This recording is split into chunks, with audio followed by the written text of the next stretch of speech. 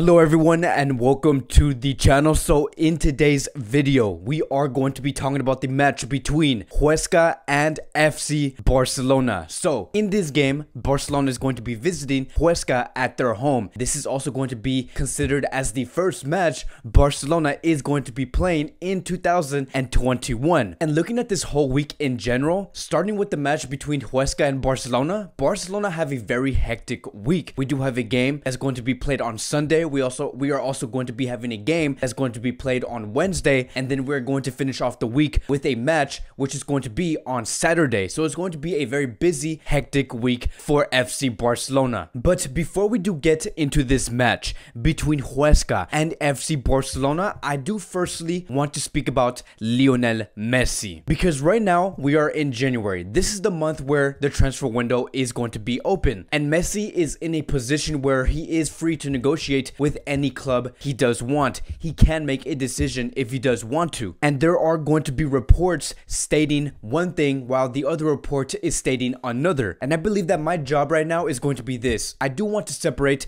the fact and fiction in every story that does come out for the next 30 days, because there is going to be a lot of fake stories regarding Messi, and there is going to be stories that are going to be real regarding Messi, and I do want to separate those things, because I don't want you guys to get very confused on what's currently going on in Messi's life and his decisions with FC Barcelona. And so the first story that I do want to talk about is going to be coming out from Diario Sport, and this is a story that did come out a few hours ago, and this is what they said. The director of Diario Sport, who's named Mr. Mascaro, he has stated that Lionel Messi does not want to leave Barcelona, but will not let his decision known to everyone until the Barcelona presidential elections are done, or maybe by the end of June. Lionel Messi wants to retire at the Camp Nou. And so yes, it would be very great to hear that Messi wants to retire at the Camp Nou, but this report is completely false. Whoever is reporting this or putting out a statement such as this, it is not reliable, it is not real. And as of now, Messi has clearly stated within the interview that he is fully focused on the league. That is the only thing he does want to do within the next 6 months.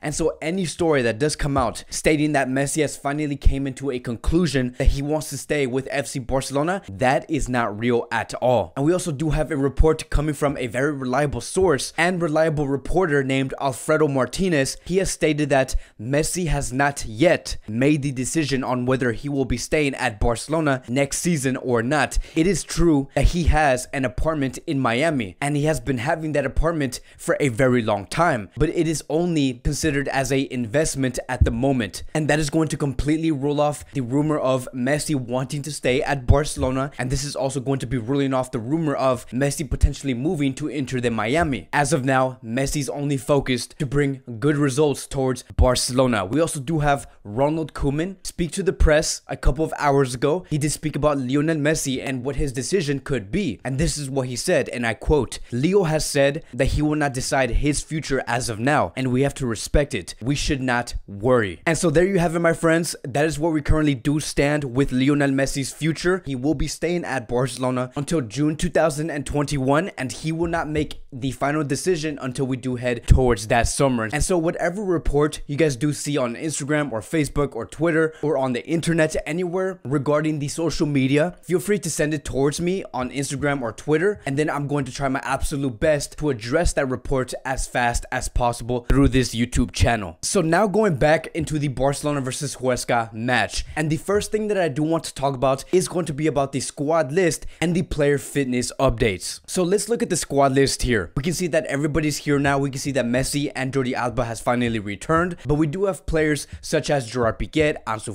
Sergio Roberto, who are not going to be attending this match because of injury. And then we also have one player that's actually missing, and that is Samuel UMTITI. Now, you might wonder, what could be the reason why UMTITI is not going to be featured within the squad list? He recently just came back from injury. What could possibly be the reason why UMTITI is not in the squad list? Could it be because he did encounter a calf injury, a muscle injury, a chest injury, a head injury? And so here's the thing, it is none of that. UMTITI has no injury at all, and as a matter of fact, has encountered a gastric problem. That is what he has as of now. That is the reason why Samuel UMTITI is not in the squad list. If you guys do not know what a gastric problem is that basically means that Umtiti is way too bloated to play any match or train with the players. It has been said that the only reason why Umtiti is bloated as of now and why he has too much gas within his stomach is because of all the drinking he has been consuming in the past 24 to 36 hours. Then moving on to Felipe Coutinho, he did receive his operation a couple of hours ago, and it has been said, and it is official coming from Barcelona, that Coutinho's operation has been successful, but the club says that he is going to be out for a total of 3 months. Now, let me tell you guys, this is great news, and the only reason why I'm saying that this is great news is because we have heard reports in the past stating that Coutinho is going to be out for 4 months, but now seeing that Coutinho is going to be back earlier than before, that is great to hear, because we all want to see Felipe Coutinho succeed with FC Barcelona. I do believe that Coutinho is going to be coming back stronger than ever with FC Barcelona, and so my best wishes do go to him. Hopefully Coutinho does recover as fast as possible and bring his best form. Now, I do want to talk about one player, and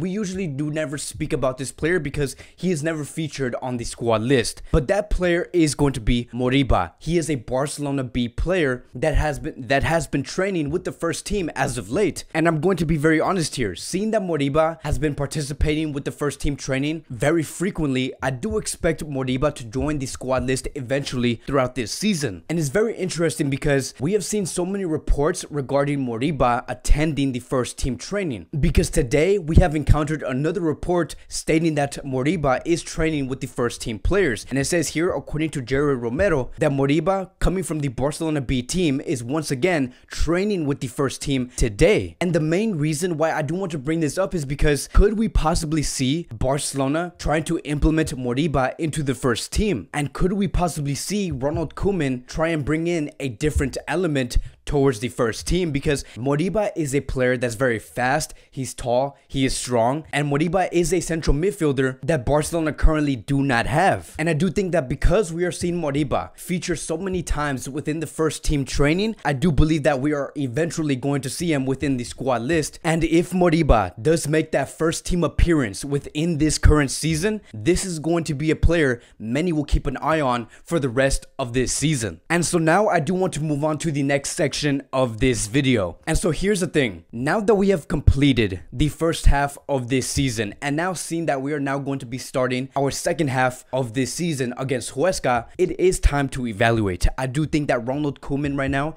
needs to evaluate what did he do wrong in the first season that he can improve going into the second half of this season. And Ronald Koeman did speak on something very, very interesting to the press a couple of hours ago, and this is what he said: there are a lot of players who need to be more effective, including the midfielders. It's not just Griezmann. We create a lot of chances. We are the ones who create the most. Now, this does bring up a lot of questions, and one of the questions is this: what does Ronald Koeman mean by the midfielders need to be more effective? And as we do analyze the first half of this season under Ronald Koeman, I do think that one of the biggest critiques we have to give towards the midfielders is this: the midfielders do need to test the goalkeeper much more. They need to be midfielders where they do take shots, and they also do have to be those type of midfielders where they make decisive passes. Because within the first half of this season, Ronald Koeman's midfielders were midfielders that did not take a lot of shots, and they were also midfielders that were overthinking their passes, and that was the biggest concern coming from this team. And what's absolutely crazy about this whole thing is that Koeman has said this multiple times in the past 4 months. This is not the first time we have heard Ronald Koeman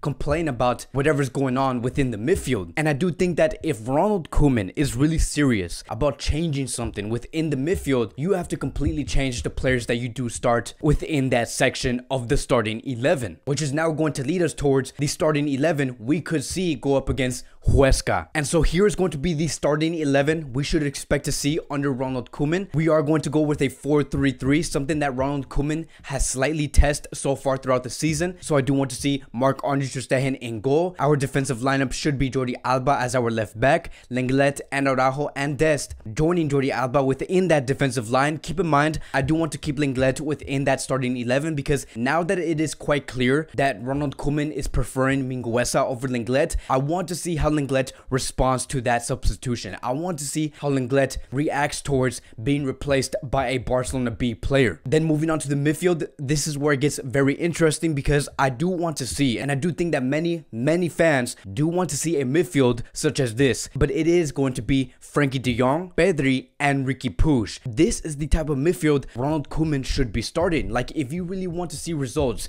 if you really want a midfield that tests the goalkeeper, that takes a lot of shots, and that makes more decisive passes, this is the type of midfield you do need. Because if we were to really analyze these three players that we are naming within this midfield, Pedri is a player that likes to make those decisive passes. He likes to be in those positions where he knows that the pass that he is going to give is going to be 50-50. He is either going to lose the ball or complete that through ball. But that is what makes Pedri so special, and that is what's going to make Barcelona much more dangerous. As for Riqui Puig, I don't know if you guys have noticed, but Riqui Puig is actually a great shot taker. Riqui Puig loves to take shots outside the box, and he is absolutely great at that. And if you're going to have Pedri and Riqui Puig bring in those two qualities that we have just mentioned, that is going to greatly improve Ronald Koeman's midfield going forward. I also do believe that if we are going to have a midfield such as these two, right next to Frenkie de Jong, this is also going to surprisingly allow players such as Lionel Messi to push much higher up the field, because Messi is not going to be worried about receiving the ball in the middle and trying to get that ball into the final third.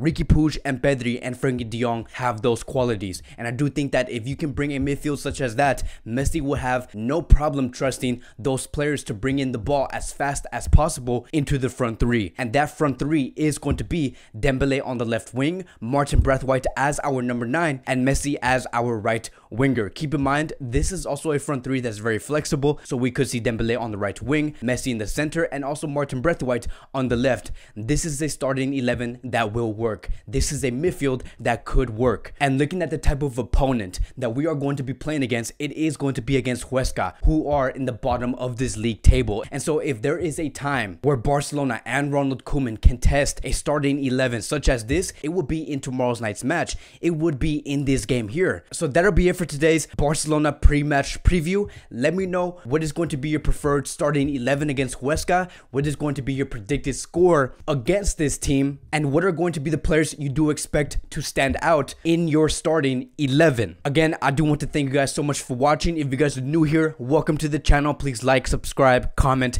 and I will see you guys in the next video.